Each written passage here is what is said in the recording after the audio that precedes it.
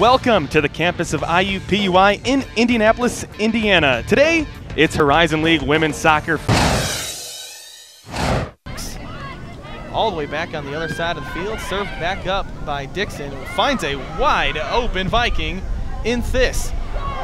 And she puts it across the middle, and Lipka makes a whale of, it's not a save, but just punches the ball away.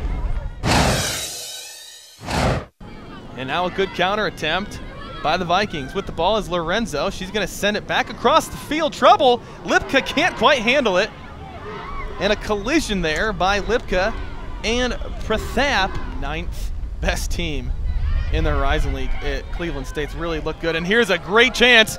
Oh, but Lipka is right there. Turns, looks, chips it in.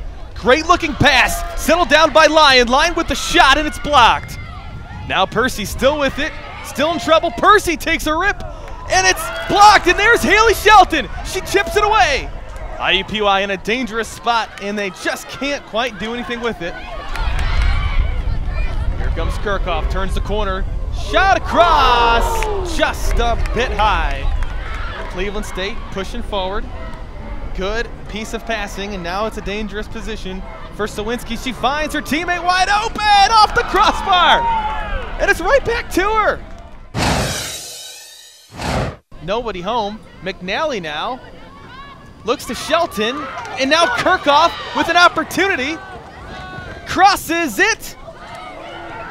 Yes, sir! There it is!